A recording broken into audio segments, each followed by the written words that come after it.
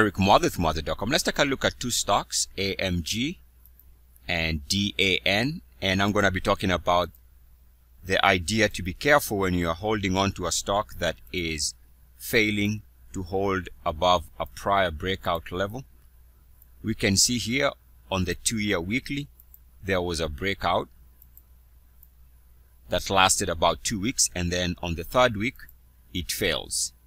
Now once it fails, the risk is that the possibility of lower prices is increased, because it means that the stock did not have the appetite for higher prices.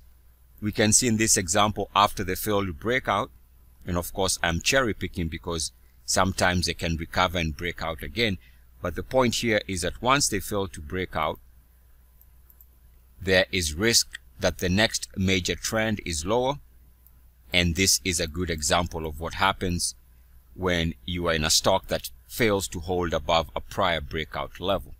Let's take a look at DAN. Again, similar type situation. We have a breakout on the weekly that was successful for a couple of weeks, and then ultimately it fails. And once it fails, you can see here that the stock has not looked back in terms of week-to-week price action.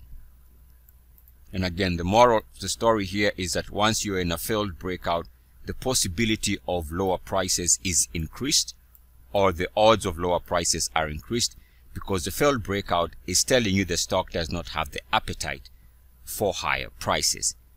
Eric Muathe with Muathe.com. As always, good luck, peace, and blessings. EACS.